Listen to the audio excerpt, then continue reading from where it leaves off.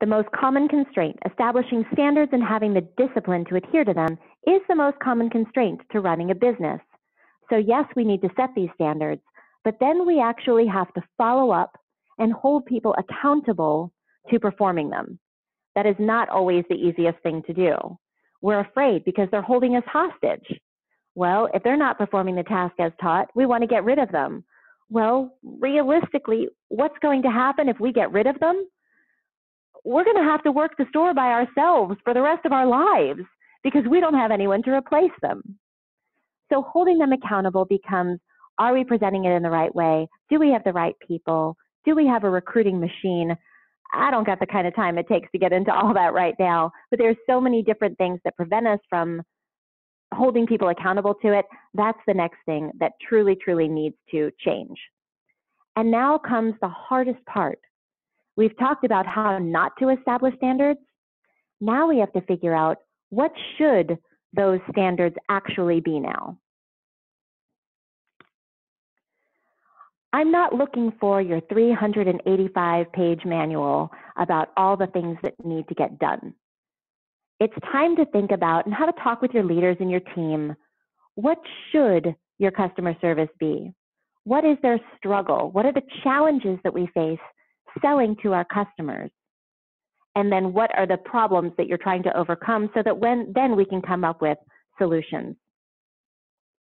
If, for example, you have a challenge that, oh, I'm so tired of hearing, I'm just looking. Well, perhaps the problem is that they're greeting customers by saying, how can I help you today? And we need to change it to make a standard to engage them with a non-business opening line. When I go up to somebody and I say, wow, I noticed so much traffic, what's happening in the mall today? The appropriate answer to that is much less likely to be, I'm just looking, than if we had just marched right up to them and said, can I help you find anything? To which the answer is always, I'm just looking. Or frankly, if we just say, hi, how are you today? The answer is typically, just looking, thank you. The world of retail is a very strange place. But coming up with more specific standards, that's how we turn these visions into reality. This is how we choose just a few and drill in the basics. So if we extract from your 385-page manual, what are the 4, 5 things that are most important to happen with every single customer, every single time, to prove that we can give a consistent customer service experience? Let's say our challenge is a low number of items per transaction. Well, if we sell not too many pieces, chances are we're not showing enough pieces or showing them correctly or showing them at the right time. There's plenty, but let's just start there. Well, perhaps then my standard will be must show each customer at least 2 different items. It's a simple, small step, but at least if we can make this one of our top 5, we can get them to do it. When you think about items per transaction, think about something as simple as a fast food place. If you go to a fast food place, they will always ask you, you want fries with that? Or would you like supersize that? Or would you like to try our such and such special today, our new burger with the 27 burger patties and 30 pieces of cheese? Delicious. They are always upselling. What about your people? Are they asking every single time for each customer to buy something else? And if they're not, does that mean the employees of McDonald's are smarter than yours? Don't answer that. It just means that they choose specific standards to uphold and they hold them to the nines. They don't have the long 385-page manual. It's kept simple. And if you can just start with the simple and have them show their personality by doing more, this is where we get our foundation. Let's say you're having trouble getting your marketing and clienteling campaigns off the ground. Possible? Well, if that's the case, perhaps one of your standards would be invite every customer to join the loyalty program. It is not to get at least 80% of customers in the loyalty program, because frankly, that's a result. When we're talking about standards, these selling standards, we're talking about the behaviors that lead to the results. Not to say that you can't set an expectation of 80%, because we definitely want to have those goals and expectations. But when it comes to behaviors, focus on what can they do that's going to get them there, not just try harder, not just do more. It has to be very specific about the behaviors that get behind it.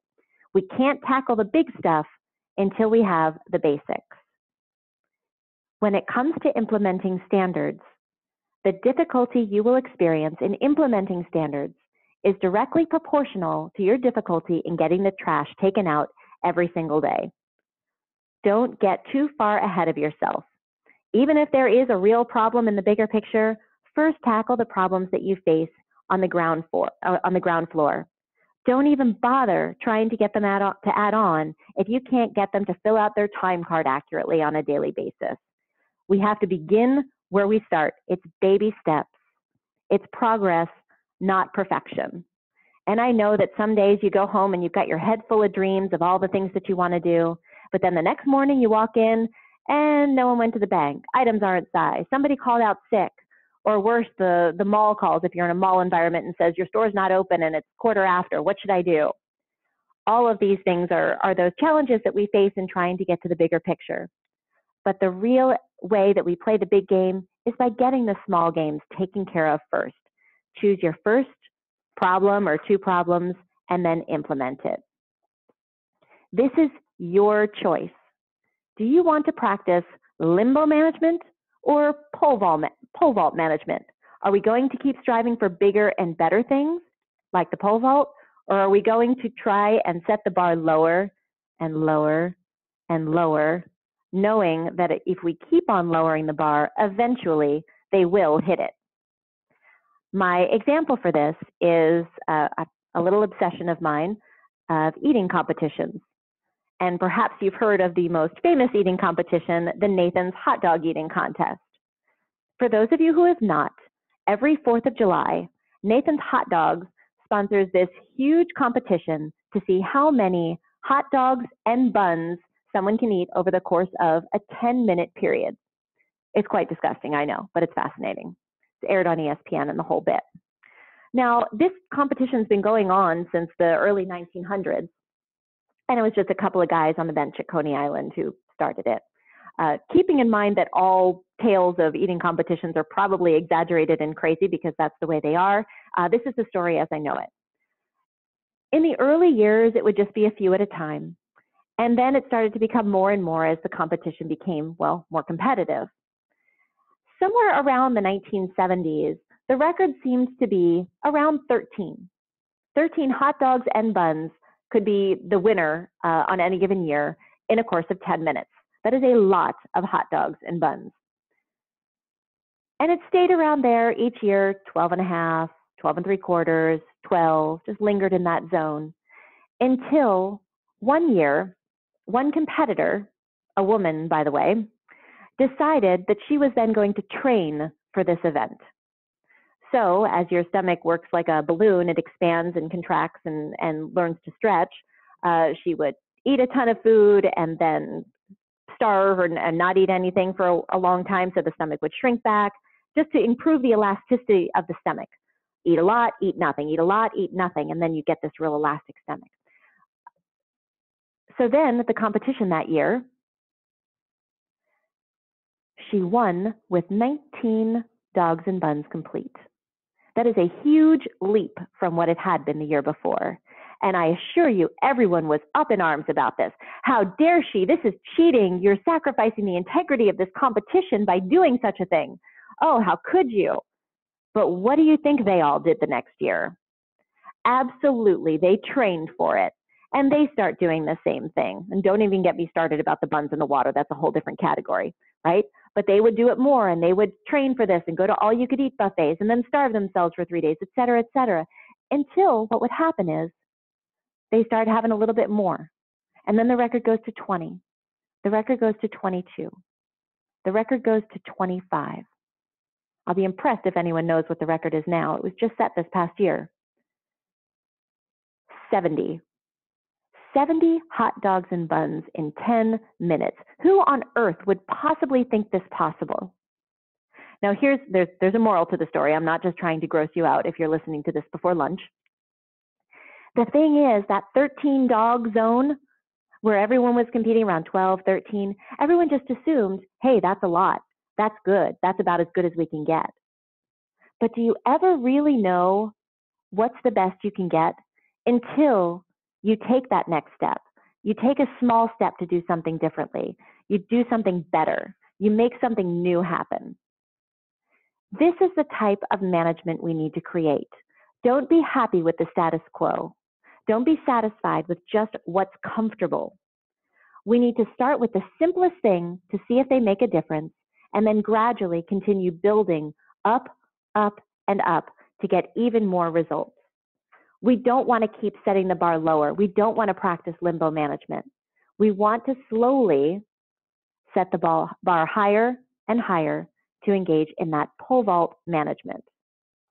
So, what's stopping you? Make a decision to do things the right way. It's not always easy. It's not the thing that we can just pick up and do everything else the same and say, oh, let's just throw in this heat sensor technology and then suddenly we'll be this tremendous performer. It doesn't work that way. You have to make a decision and say to your team, it's time for us to make a change. I've let some things slide in the past that I can't allow to slide anymore. And now it's time for something different. I'm going to set into motion these 4 or 5 customer service standards. These are things we're going to do every single time with every single customer. I'm not taking away your personality. You can do them in your own style. But I expect these 5 things to be done. And if not, you can't work here because this is the store that I want to run.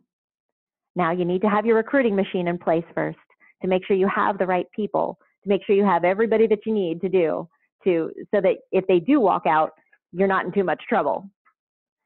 But if you have all of that, they'll respect you more for making that decision to do what's right for your business. And you deserve to have things done right for your business. So that's your question is, what's stopping you? And the only thing stopping me right now is my time for this morning. And I do want to invite you to learn more about what we have to offer and other ways that we can help you. So contact information is on the screen for you. Please be in touch, and thank you to One Step Next Retail for having us this morning. And thank you.